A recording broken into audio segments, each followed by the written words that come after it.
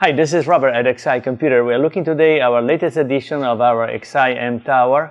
The XI MTower LE stands for Light Edition, and this unit is a small footprint based on the 4790 latest 4th generation Intel CPU, and the Quadro K420 and 620.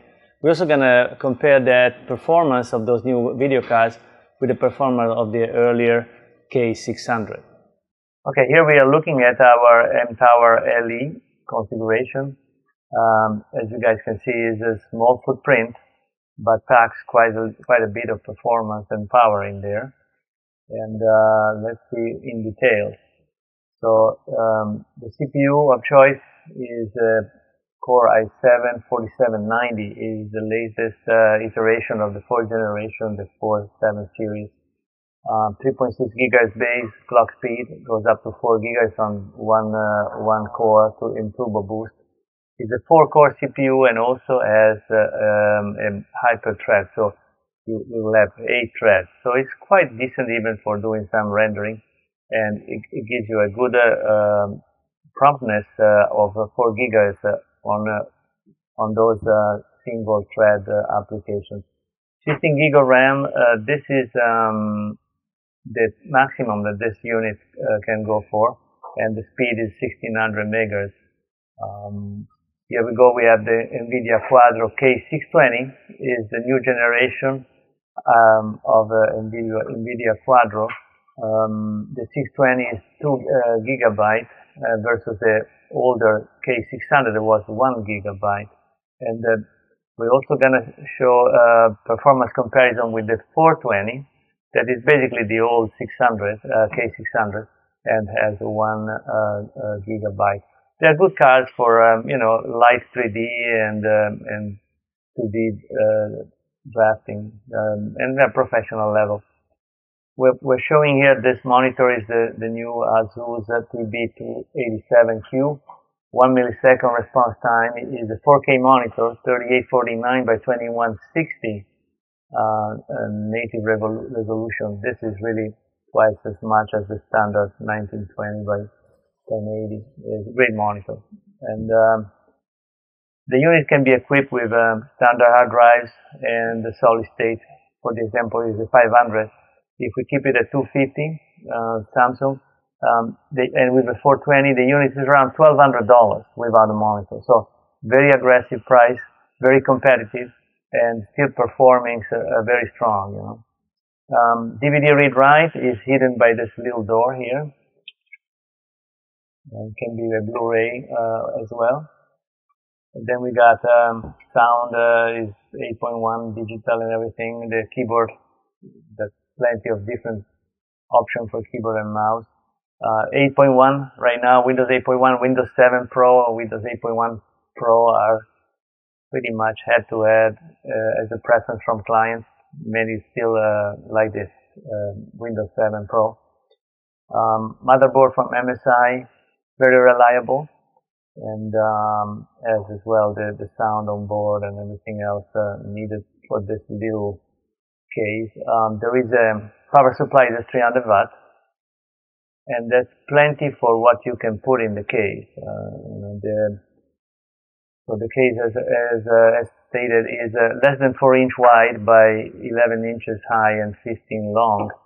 And there is on the front here, there is a 2.0, 3.0 USB input and output sound, and the card reader built in is a 4-in-1. That's quite handy. And this concludes this overview. We're going to talk in a second about performance of this unit. Okay, we're looking at the performance comparison for this unit here. We started with the Spec-View-Per 12 from Standard Performance Evaluation Corporation. We did 3 different tests. One with the old Quadro K600, one with the Quadro K420, and one with the Quadro K620. 420 and 620 being the new generation, and K600 the previous generation.